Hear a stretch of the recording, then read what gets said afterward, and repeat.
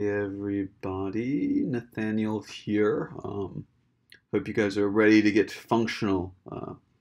We're going to be getting started with the Keras Functional API. So we went over the goodies last time. We're going to be talking about incredibly complex stuff this time. Multi-input, multi-output models, getting different nodes from those models, sharing layers, all this stuff and more. So let's get started. Okay, so the Keras Functional API, remember the sequential API that I talked about? Forget it. You're never going to use it. I never use it ever. I always use the functional API. A lot of the stuff that we learned there is important, but functional API is where it's at. So first example, let's make a densely connected network. Oh, what is this? So remember, we had this dense layer. I guess I never really explained what the dense layer was, but it takes some inputs and it maps them in one dimension and it maps them to another dimension. And the way it does it is it looks at all the previous dimensions and it sort of connects every node in the previous dimension to in the input to every node in the output. So if there's 10 nodes in the input and there's 5 nodes in the output, guess how many connections there's going to be? 50. So we can do more of these, but no need to. So we're making a densely connected network with the functional API. So notice the first thing that's very different. We have an input. So in this case, you need to specify what your inputs are by making this little thing. It's an input layer. It takes a shape. So this returns a tensor.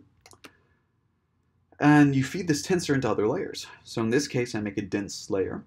So this dense layer, it's like a little function in here. So if you guys are familiar with functional programming, these are like little lambdas. So I make a dense layer, and I feed into this dense layer some inputs. It spits out a tensor. I can then feed this tensor into another dense layer, which will, this guy right here, which will be a new tensor. So I feed it into these little guys that eat up tensors and spit out tensors. So that's super yummy. I can then feed this in, get a prediction, and then finally, to declare a model, I need to say, hey, what are my inputs and what are my outputs? And that's the entire model. And there's this kind of like very interesting part about this, which I think is very interesting, is you could specify this big graph, you know, multiple inputs, multiple outputs all over the place. But your model can only consist of a small part of the graph because you specify a set of inputs and predictions. So I could, instead of having inputs here, or instead of having predictions here, I could put X. Right, that's the final thing. And then you could do all the goodies. You do all the goodies just like last time. So you go ahead, you compile your model, you fit your model, you blah, blah, blah. So let's just run this so you guys can believe me. So we'll use the TensorFlow backend, churn, and then blah. So, okay. So we can make this as complex as we want. So complex that we can even take these models and use them like little layers. So each model itself is like a little lambda. It's like a little layer. So in this case, I get a new input shape. I get a new input, and I call the model on it. So, ta-da! I think it's very, very interesting. In addition, this is really great if you want to have like something that's time distributed. Excuse me. If you want to have something that's time distributed, and we don't need to go into what that means, if you want to have like a high level thing that takes in other models, you can have this case it's time distributed. It takes in a model and it spits out a model. So it's pretty cool. You can read a little bit about what this does. Okay, so that's the beginning. The next thing that we're going to be talking about is multi-input, multi-output stuff, and then we're going to be talking about layers. Oh, and sharing the layers. I know you don't want to share, but okay, multi-input, multi-output models. So I go ahead and I get a new layer. This is called a merge layer. It's called concatenate.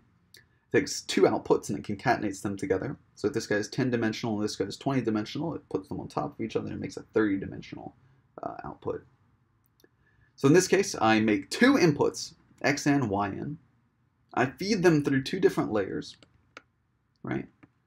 I concatenate them together, and then oh man, oh you're super excited about this.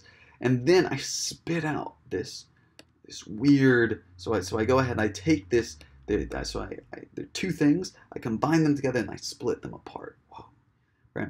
So right here, this Z, I go ahead, I feed this into a dense sigmoid. So in this case, we'll train with binary cross entropy. So in this case, it's a binary I spit out, and then I spit out a tenfold classification here with a softmax. It's pretty cool.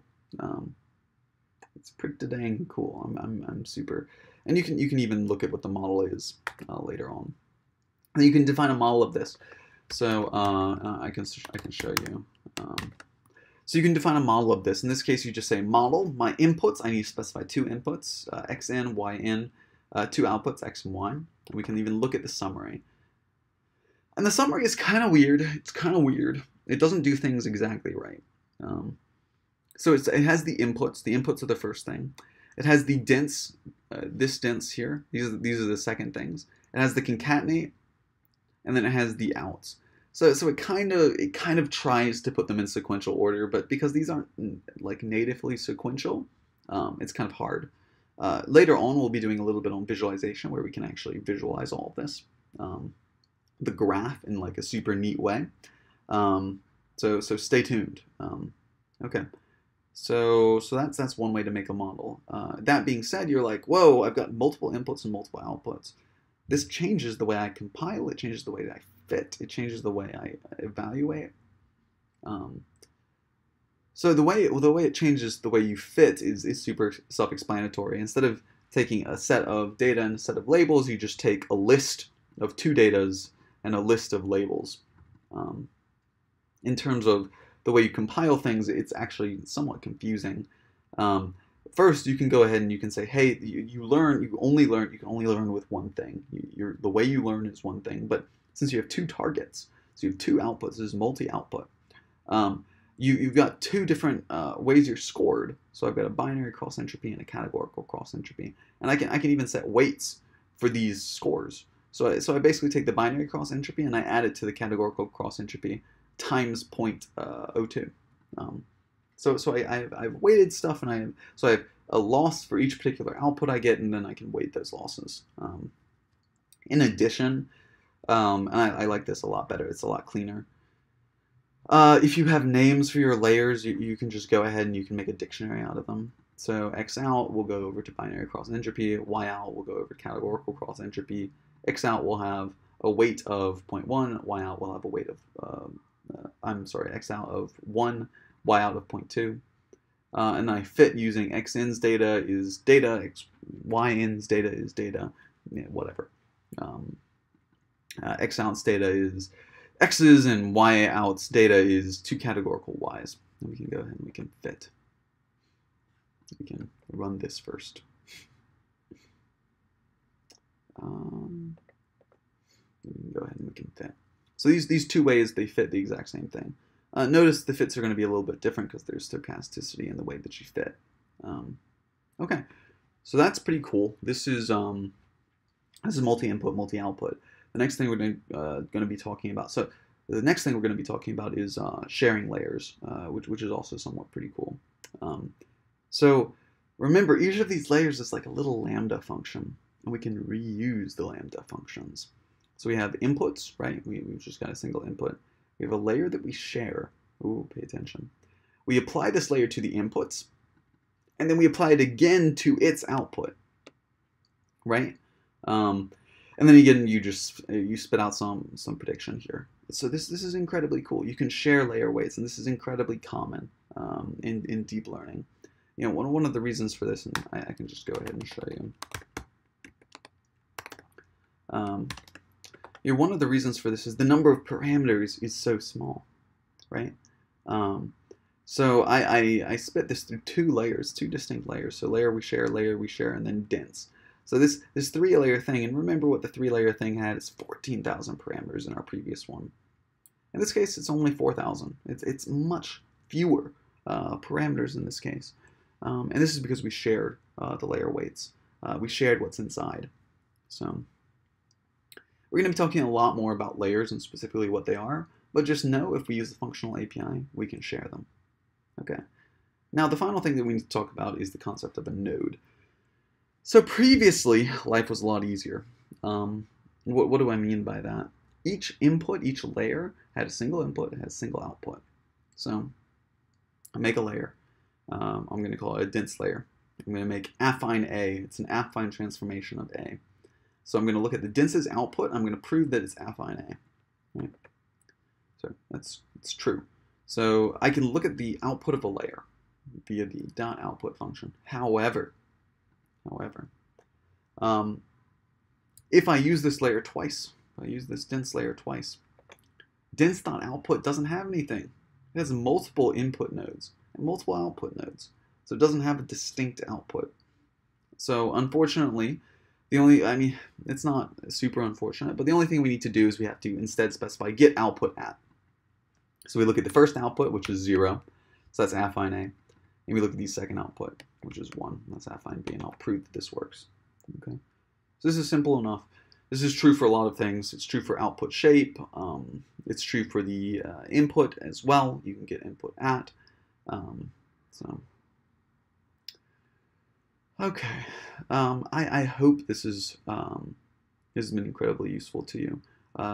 Previously, what we knew was we had a multi-layered single input, single output model. That's all we could do.